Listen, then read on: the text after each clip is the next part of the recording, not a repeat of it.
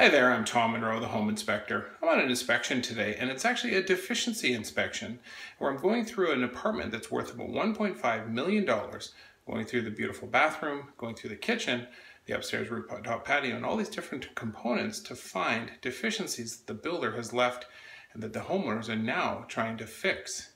Let me show you a few things that I found and show you why it's so important to have a certified home inspector inspect that brand new place for you before you move into it, so you don't have problems like this. Let me show you.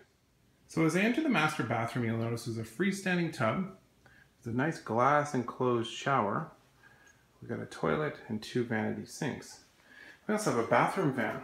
That bathroom fan is to discharge all the air in this bathroom 8 times per hour.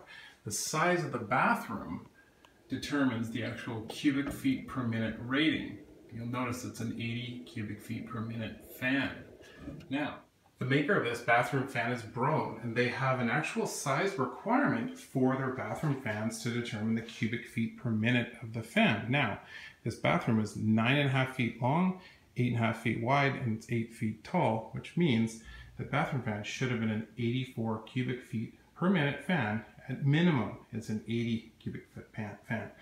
This beautiful glass shower, I'm going to turn the shower on and show you what it's doing down in that area, right down there. So as you can see, the water is actually coming up out of that track and down onto the floor. This is a better example of the water actually running. See the water moving in here. It's just filling on the floor here. It's very important when you're doing deficiencies in a brand new building to have a good look at all of these components working.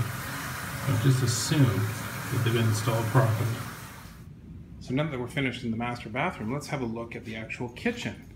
If you'll notice, this is the dishwasher, and it's an ASCO brand dishwasher.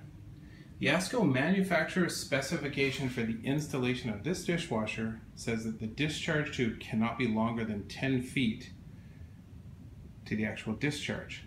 When measuring along the back side of these cabinets, that discharge tube is actually 14 feet long. What that means is this actual pump will fail prematurely, probably damaging all of these floors and causing huge headaches for the homeowner and the insurance company. One more thing that's in these kitchens is a nice Wolf 5-burner gas cooktop. Now, this needs a 600 cubic feet per minute fan that covers the actual front burners by at least halfway. And if you'll notice,